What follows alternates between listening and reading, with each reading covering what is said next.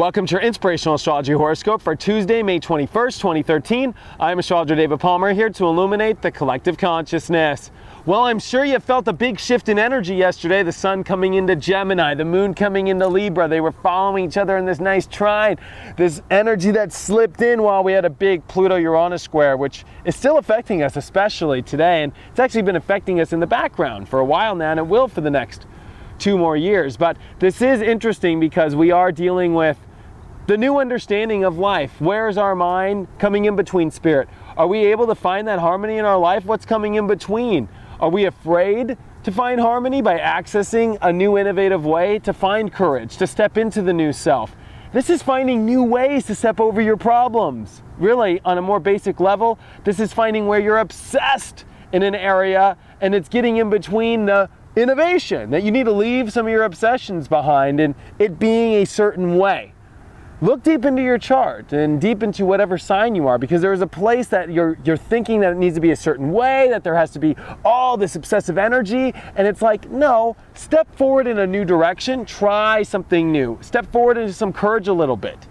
And if you step forward into that courage, you are going to get through it. Especially though, our minds are going crazy. We're in Gemini now. Welcome to the party in Gemini. Now we've got Mercury and Venus, which are coming into their tight conjunction, which is this really clear understanding of, well, more about relationships, communicating to people, being able to express yourself to people, I think will get you through this. The other thing is it's squaring Chiron. So you're going to also make sure, well, try and make sure at least, to find a way to heal yourself by going with the flow, to make sure that you're not blocking spirit mentally. This also has to do with relationship energy as well, making sure that, you know, you communicate to people, but it's not the only way to access the healing of yourself. Not to just rely on, oh my God, I need to talk to this person to let it all out. There's actually a lot of work you can do in your own mind, in your own self, in your own access of courage. This is teaching you to kind of go a little bit on your own here and deal with things and find ways in yourself of how to do it. You can get great answers and great facts from people, but they're not going to be the ones that do the help for you. I hope that makes sense there. Now, Saturn and Neptune. Saturn and Neptune in this nice trine right now. Saturn in Scorpio, which has been, you know, anchored in our shit. There is this deep, dark energy we're all unveiling in ourselves that we're trying to pull out and pull up. And it's also making sure that we're tapping into spirit, and how it's funny that whenever Saturn and Neptune meet up, you got a Capricorn and a Pisces hanging out in good ways.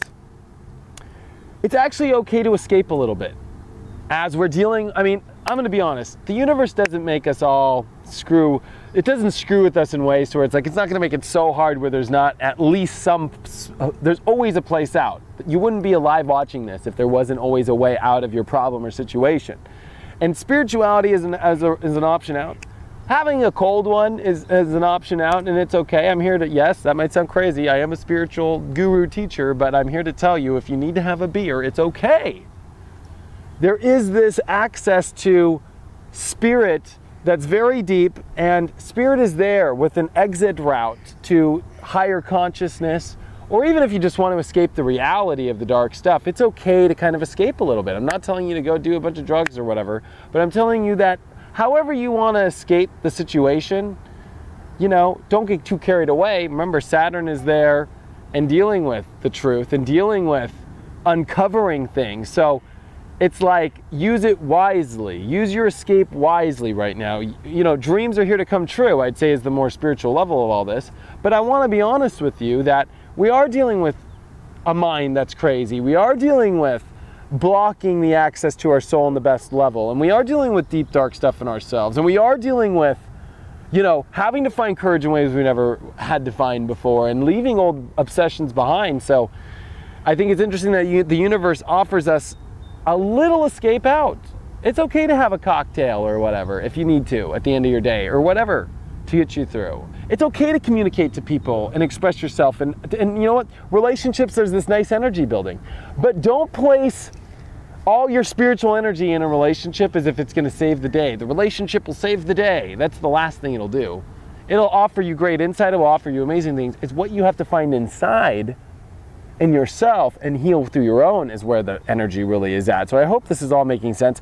The moon in Libra today, as it's making squares to everything, is going to test you. The way to access the harmony is to go in a direction you haven't been before, to leave behind old obsessions in certain ways that you need to do things, but by accessing a new excitement of what you've learned through your relationships, of how you can access a beautiful life through understanding what it is that you are building in your life, by being excited in what you're building, being excited on what you value, being excited of your worth inside, and starting to find all the details and the facts of how worth it you are and why you are building this new life and why you have to, in the mind, start to, instead of blocking spirit out, bring spirit in, and the facts are right in front of you.